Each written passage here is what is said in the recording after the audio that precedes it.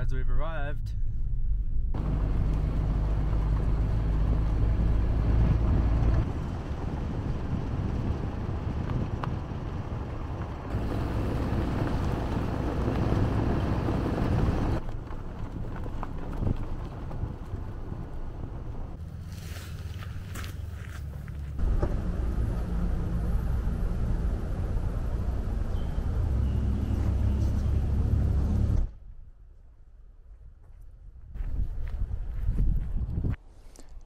You know when I said in the previous video that I think Ciao is my favorite spot? I think I'm about to change my mind. I've just arrived at Rocky Paddock Campground, which is just outside of Mount Crawford Forest Reserve. Man, I don't even know how to explain this place to you. It is so far beyond. If you can imagine Ciao rainforest, but a little bit more dry, and rocks. These massive, gorgeous boulders everywhere. Oh my God. I'm very, very happy to be here today, and we're gonna make this camp absolutely epic. I can't wait to get set up, but first I've got to get a fire going because today we're gonna make camp bread. So I've got to get that done first because I kind of need that for dinner. So I'm gonna light the fire and we're gonna get camp set up together. Welcome to camp. It's great to be here. It is a Wednesday morning. It's 11 o'clock and this is the Midweek Escape Artist, ready for another solo camp.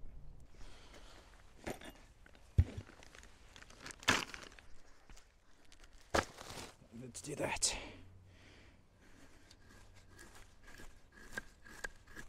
Oh, this is amazing. This stuff splinters so well.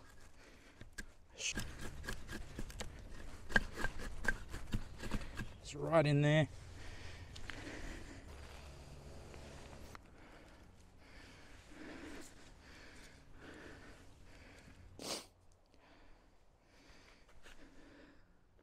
As you can see, I've got these two beautiful trees, so I'm going to try and put a ridgeline across them to hang my tarp over. So what I've done is I've gone to Bunnings and I got myself these two marine grade carabiners. I think this pack was like $5, but because these are marine grade stainless steel, they're not going to rust and they're really strong. And I've also got myself a cam jam. I've never used one of these, but the cool thing is the rope feeds through and loops down and clips into place. So I'm going to be using that for that side of the tree, or that side, I'm not sure. And I've got myself a brand new pack of beautiful black 3mm paracord. So guys, I hope you can hear me okay. What I've done is I've tied a loop knot through the one end of the paracord and I've connected one of my marine grade carabiners to it. So I am just going to take this and I'm going to swing it around this tree in a way that is impossible to do gracefully. So I'm just going to this is going to be interesting. Alright, so just bear with me while I swing this guy around. I think it's grabbed onto the bark there, which is exactly what I wanted. Cool, so I've got that. Now, pull the paracord around this tree, trying to set the height I go. I don't want it too high because I'm a shorty, so I do want to be able to reach it. But then what I've done is I've just looped it back around and through the carabiner. Cool, so now if I can undo these knots, because it's brand new paracord, the stuff needs a couple of goes to kind of expand and unroll. So I'm just going to walk this back to the other side. Oh no, what have I done? What have I done? And I'm just going to try and get this as tight as I possibly can. I'm going to wrap it around this tree. And we have got basically just about an inch to spare on this line, which is perfect. Oh my goodness, look at that. That is awesome. Yeah, we're here. Oh, at the most amazing place. I can't even I can't even tell you. I've been here for a couple of hours. I got the fire started.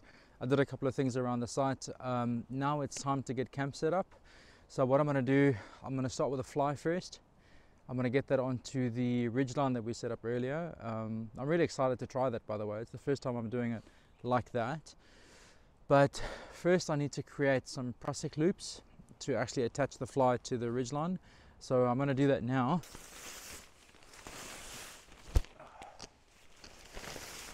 The cool thing with a prusik loop is it can slide fairly easily onto the line until you put tension on it, at which point it locks in and cannot move. Just because I happen to have them with me today. Here we go. Amazing. So much space under here, it's ridiculous.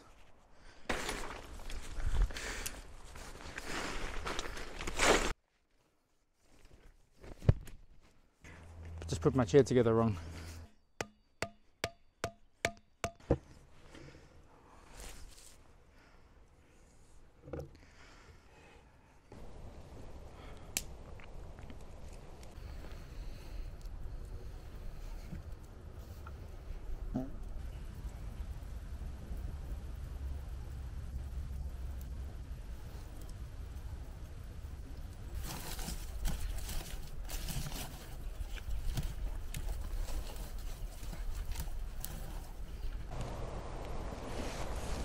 I just got camp set up finally. This is the Zempire Eco Cupboard. I'm very pleased. I'm very stoked. This is quite possibly one of the nicest camps I've been to. But if you look through there, it just keeps going. It's just trees everywhere, and it's beautiful and green and lush. Check this out. Oh my goodness. Can you imagine a more perfect view? Alright guys, so the plan is I'm going to chill out for a little bit and we're going to get the bread on the fire and make some delicious camp bread. I might make a little snack out of it if I'm that way inclined, but other than that we're going to hang out. I'm going to take you for a walk in a couple of minutes and we're going to relax and enjoy this phenomenal place. It's been the most amazing afternoon so far. I'm on to my first beverage. This is a Cooper's Brewery Pacific Ale. It's very, very nice. I'm going to enjoy this. I'm going to have a cigar, wait for these coals to burn down a little bit, and we're going to get some bread in the oven. It's very exciting. Oh, it's gorgeous here. Cheers everybody. Welcome to camp. Thank you for joining me. I hope you've enjoyed the first part of this as much as I have, but there's much more to come. And I'm so privileged and happy to be here. Thank you for joining me. Cheers everybody.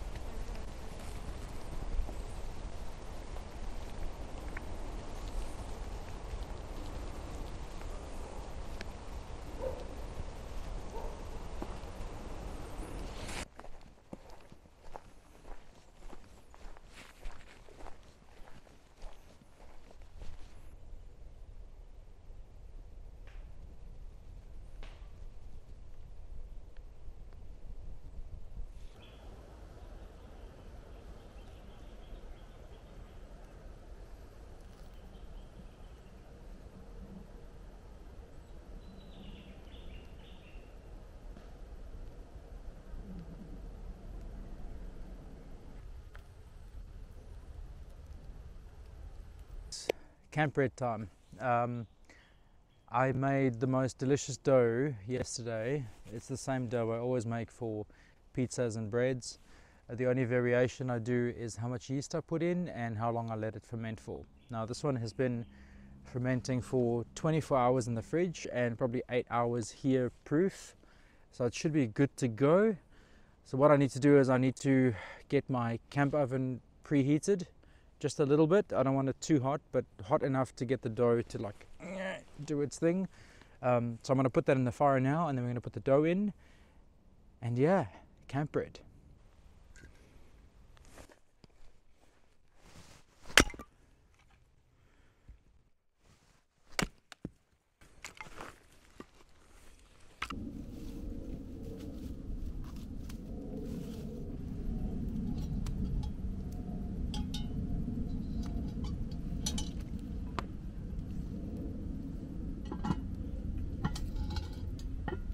I've got the camp oven in the fire pit, off to the side. I push the fire all the way through this way because I don't want absolute direct heat on it. I've moved the coals around a little bit. We've got really good heat coming off this fire now. So I'm going to leave this in here for a few minutes to like preheat a little bit, and then we're going to stick the bread in. Oh, I'm so excited. Camp bread. Yes. Cool. All right. I'll come back to you. Here's my dough. It's totally beautiful. I'm just going to manipulate it a little bit. If you can see the texture of it, it is smooth and homogeneous. It is firm to the touch. Oh, I'm so happy with this. Olive oil container here. I'm just going to gently grab it. Pop it right up in there. A little bit of oil on top. There we go. And lid is going on. Cool. So now I've got to get some of this coals on top of here. Camp shovel. Yes. Never had one of these. I never really understood the need for them, but I do now. So I'm just going to grab some of these little coals. I'll stick them right on top here. This fire is very, very hot, so I'm sure we can afford to put some of this stuff on there. There we go. That looks good to my eyes. And I've just got to reorganize the fire a little bit.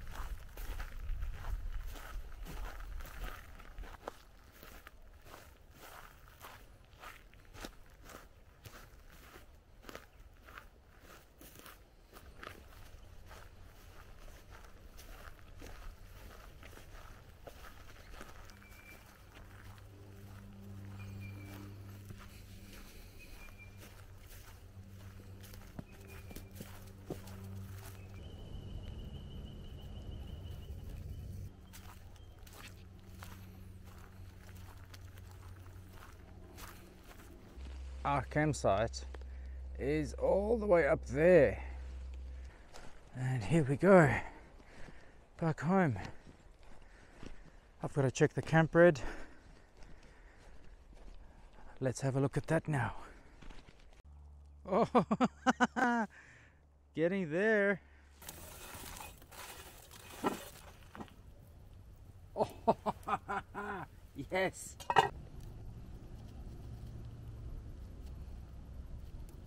So the bread has come out of the oven, well, out of the fire. I'm going to bring it over here in a second, and we're going to see what we've created. Now because this is wood, I can't bring the oven over here, so I'll take the bread out there and bring it here. Give me a sec. Oh my goodness. Ooh. It smells so good. I can't even tell you. It's a little burnt on the bottom, but it's not bad for a first time. I can just cut that bottom off. So, should we cut into this? Let's see. Oh, okay. So ready. Let's give it a go. Oh, it's still very hot. Oh. I'm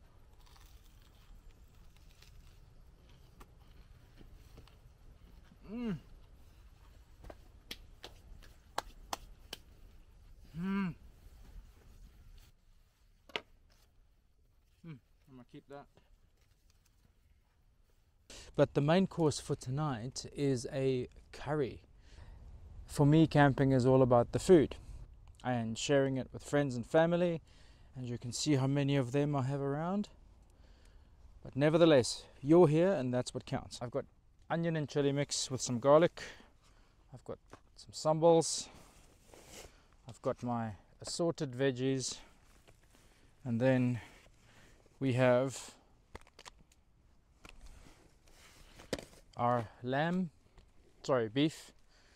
It's been marinating in there with rosemary and garlic, salt and pepper, and I spiced the meat with some cumin and salt and pepper and some turmeric. That's been in there for 24 hours, so I think that should be quite nice. Tomatoes, got some coconut milk.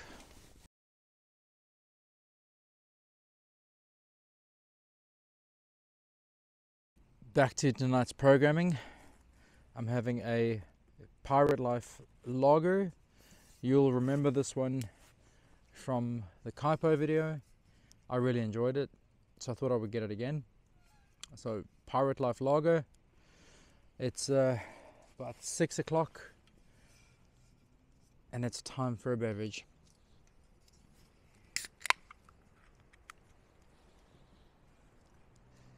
Cheers everyone. Thank you so much for being here. If you've made it this far, cheers.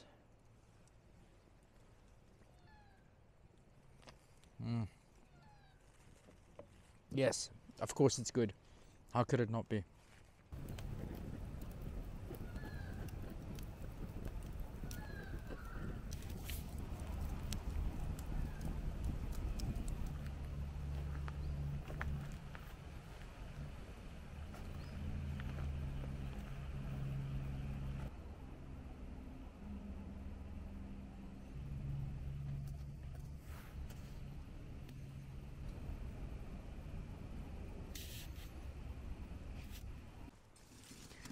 Keeping in mind, I've got to keep those going. Okay. So, my onions, chili and garlic just in here. I'm going to just tip that in. Oh.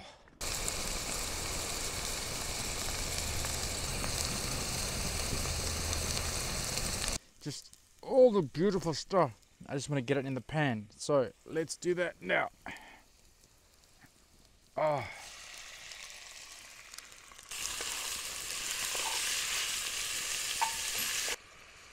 So it's beef. The beef was pre-spiced. I have got a mix of capsicum, red and green. I've got a little bit of potato in there, spinach, and a not insignificant amount of coriander.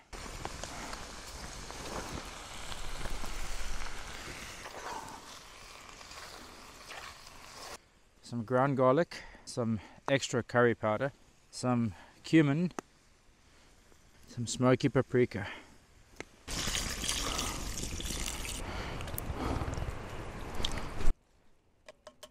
Imagine the best curry you've ever had, and then times it by 50, and you still wouldn't be anywhere near how good this smells.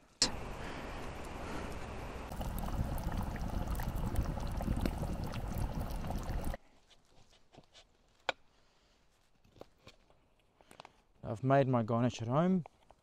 It is onion, tomatoes and coriander, a little bit of garlic and olive oil, and I'm just going to spoon that right on top.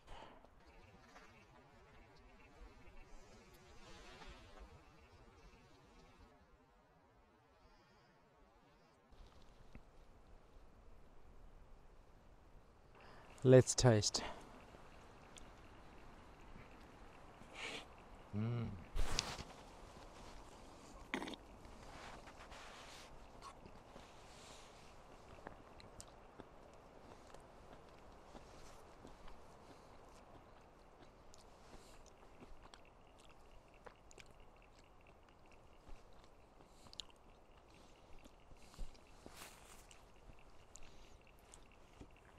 I have to make sure.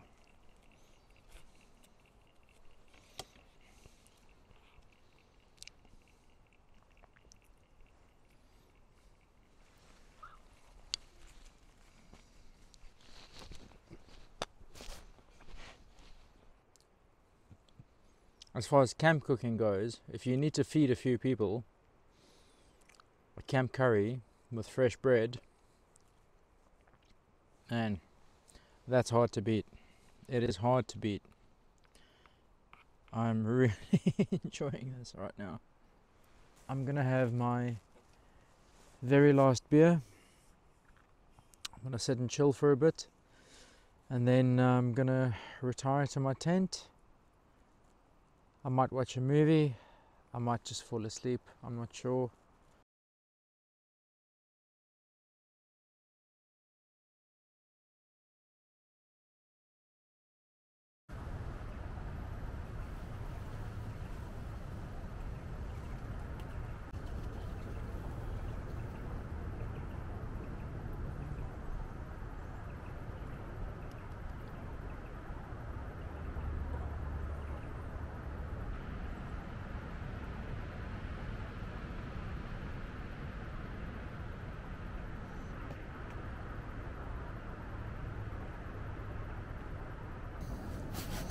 Morning everyone. I didn't sleep very well last night. The wind was blowing all night. I'm gonna hang out here for another hour or so, and then probably pack up and yeah, head home.